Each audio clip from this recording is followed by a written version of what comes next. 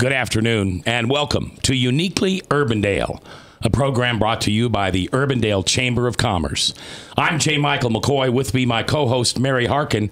She is the membership director for the Urbandale Chamber of Commerce, and we'll be speaking to her in just a moment about all the advantages of becoming a member of the Urbandale Chamber of Commerce. But first, we'd like to highlight one of the Urbandale Chamber of Commerce businesses, and that is the Cherry Clark Furniture Store. Custom order furniture built to your specifications, and we have the owner here, Gary Clark. Now, I'm going to expose you because you said off camera that the brains of the operation, your wife, Sarah, was not able to be here today. But that's nice that you recognize her. Yes. Well, she told me to come. So oh, she told you to come? You're a good husband. You I do what you're told. All right. Now, in this world of copy and paste widgets, Cherry Clark Furniture is very unique because you custom make everything you sell. Right, exactly. Tell me about that process. Well, people, what we mainly make are desks and hallway tables and sofa tables and library tables, a lot of those. And people can specify whatever they want, whatever size, and we'll make it. We typically make it in cherry wood, which is unique. I did make a desk recently in quarter sawn oak, which is the old-fashioned type of oak, and that was a request. So it's kind of unique in that anything you want, we'll make. But I only make it in solid wood. I never use veneers. I never use plywood. I don't do anything but solid wood. And the mortise and tenon joints, dovetailing, all that. Wow. So it's kind of old school. In fact, most of my furniture won't have any metal parts in it at all. Wow. Because it's all done the old-fashioned way. And I take, by the way you're talking, you're the craftsman? I am. So Yes. you're the guy that puts on the apron and almost cuts your thumb off on the blade saw. A couple times. Okay. But where does this passion come from? Because I think that's a wonderful passion. Right. Well, I've been doing it for 30, 40 years. Since years ago, I graduated from Iowa State, and I would use their wood shop I remember I rented it for $10, and I could make things in. So I've always made things. It was a passion of mine. But in the last year or so, my wife and I talked about it, and she has some other stuff we'll talk about too, and we decided we'd get together and start making that. So I've had several requests. I'm making a cherry desk now for a customer in Nashville, Tennessee. And we do that. We also do furniture repair, which is kind of unique. Okay. Because if anybody, sometimes if you have an heirloom piece and it's broken, we'll be more than happy to fix that for you. Not just the furniture, custom furniture plus furniture repair, but we also make I found out just recently we upcycle things. Upcycle. I don't know what that means. I found out. An upcycler is where you take items and repurpose them. We spend a lot of time at Restore, which is a wonderful place. But what we'll do is, as an example, we take glass insulator lights that used to be on telephone poles. Yeah. And I upcycle them and make table lamps out of them or wall sconces or whatever. Oh, I see. So a recycle usually means it gets broken down to the basic materials. Upcycle means you make something new out of what you already have. Yes. And so actually something maybe a little bit better than what it was, because sometimes it was just a glass insulator, but now it's glass insulator. And I always use like cherry or walnut or oak for the base of it or for the wall sconce. And then it's just all upcycled. So it's things that have been around for a while that we upcycle. We have pallet wood. We make all sorts of pallet wood frames, and that's another example too. We got a whole bunch of pallets. I cut them down. We make things out of those. Example, I'll go to Restore, which is a wonderful place, by the way. It's for Habit Humanity. It's over on No, I know. It's on Euclid. It's a great store. Euclid. Yeah. What I like about it is that people will bring in things they no longer need and resell them. And so we'll buy like cabinet doors, and I'll take the cabinet doors apart, and then mostly they're cherry, and I'll sand them down, and I'll make frames out of them, put chalkboard in them, dry erase board. So are you also the creativity behind the products? That and my wife. We both do it together. She's really creative, and will take furniture and repaint them and do those things. In fact, she now has a line of chalk paint and milk paint that we just became vendors for. I don't know what milk paint is. Tell me what that is. I give up. She's not here. That's her specialty. She's really good with using milk paint and chalk paint and all these different things to repurpose or upcycle different types of items. And so she'll take we'll take dressers or whatever it may be, and then she'll repaint them and re-up. And sometimes I'll help her with that, but she does a lot of that herself. All right. So someone's listening here, and they have Grandma's Hutch. Right. They have this piece of furniture whose memories far outweigh any physical value, and they want this, and I'm not going to say restored. It may be upcycled. Right. And that would be something that they would come to you. Now, how would they do that? Would they send you pictures? Would you actually want to touch the piece of furniture? How would you do that? Well, we have a storefront, which is in Clive on University Boulevard. Okay. And it's usually, she's mostly there 4 or 5 hours a day, usually on the weekends, but certainly call. We have a website, cherryclarkfurniture.com. Okay. And we have a presence at Brass Armadillo. We also have a booth at Memory Lane and Valley Junction. Okay, yep. And so you can see some of the items there. Plus, our website has all the items available. She also sells on Etsy. We have Pinterest. So Yeah. all those different, and pardon me, that's really her expertise because I just go in the shop and make stuff, and she does all the other things. That's but all right. But I do know that we have a presence there. I actually manage the website, so at least I know that part of it. Okay. But we do have the presence. And some of our stuff, we ship a lot of stuff out of state because they'll find things on Etsy or on our Yeah. website. Now, you said you're making a custom cherry desk for someone in Nashville.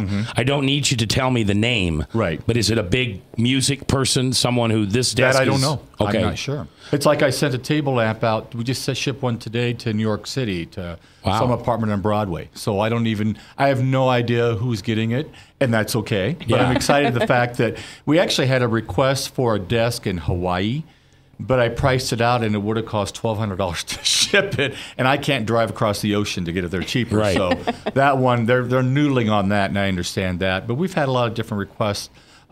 It's really nice sometimes to have requests from around the Des Moines area because if it's within Iowa, we'll take it to you. You'll deliver it. We'll deliver it. It's a lot easier than we will actually go to Nashville because it's an excuse to get away. Yeah. But in most cases, we'll ship a lot of our smaller things. So what is your personal favorite item you've ever made? I would say the cherry desk. It's an Okay. L-shaped desk, and I use Mission style, but it's in cherry wood. It's kind of unique. Okay. And I have another job where I work at home on my computer, and it's really nice because I custom made it for the size of my office. And Oh, it's okay. fairly large, and I have computers and all sorts of stuff on it. I have a hallway table, which I really like because that's when you come into the hall.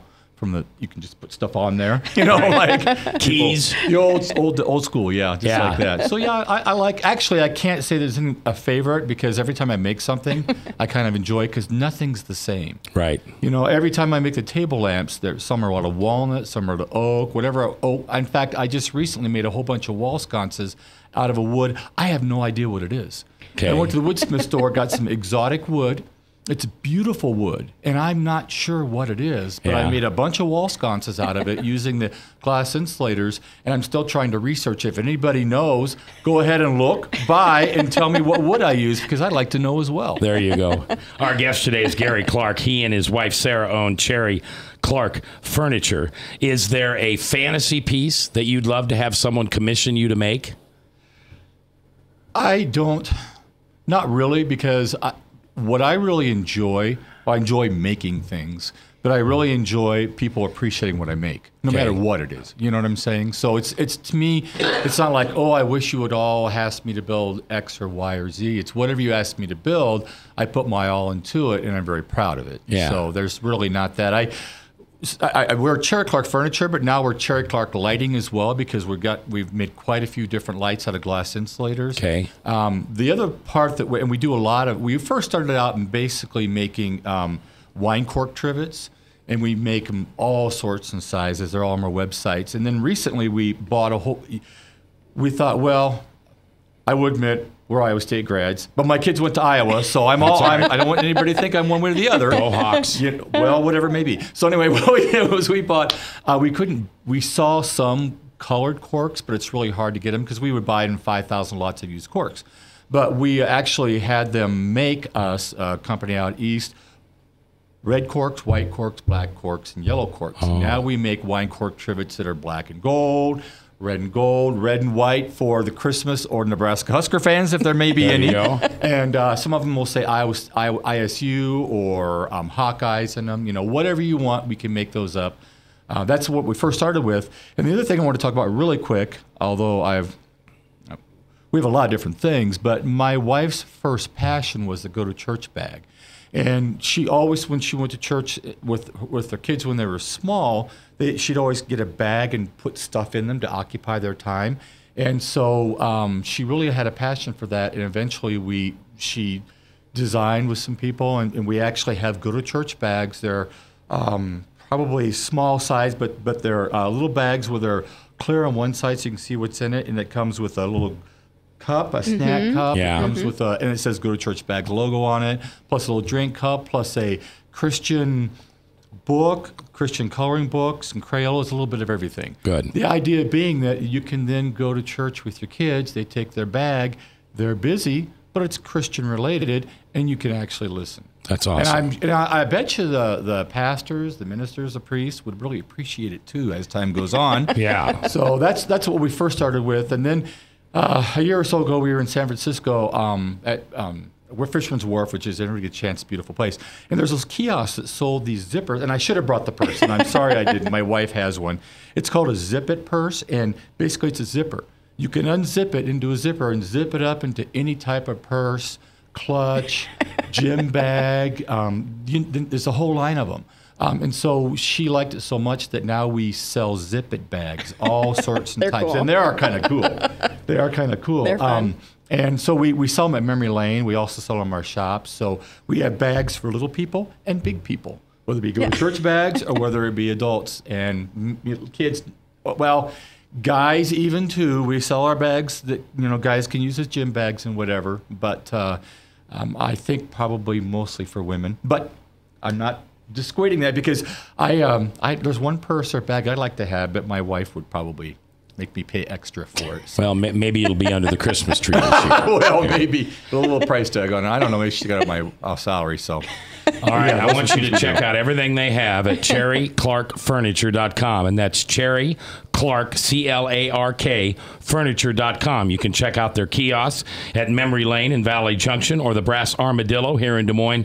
But most importantly, check them out at CherryClarkFurniture.com. Gary, thank you for being here. Thank you very much. Very much. Mary Harkin is here, the membership director of the Urbandale Chamber of Commerce. Tuesday morning, 9 o'clock. That's the time people can come and find out why it's such a good value for their company to be a member of the Urbandale Chamber of Commerce. That's right. Every Tuesday, we brew wonderful Friedrich's coffee, and we talk about the different benefits that businesses can leverage with their membership. So it's everything from marketing benefits.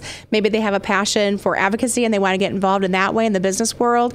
And we have events they can attend. We kind of go through all the nuts and bolts of different membership benefits that you have. So every Tuesday, you're welcome to join us. It's a wonderful kind of casual environment to ask questions, and anyone is invited. Yeah, and this is not your grandfather's Chamber of Commerce. It's an incredible Chamber of Commerce. I am a member of it. I have been for years, even when I don't have brick and mortar. I find that the connections that I'm able to make and the people that I'm able to help, fellow chamber members that I'm able to help, that's what I really enjoy. So until next time, for Mary Harkin, I'm J. Michael McCoy. Thanks for watching Uniquely Urbandale, brought to you by the Urbandale Chamber of Commerce.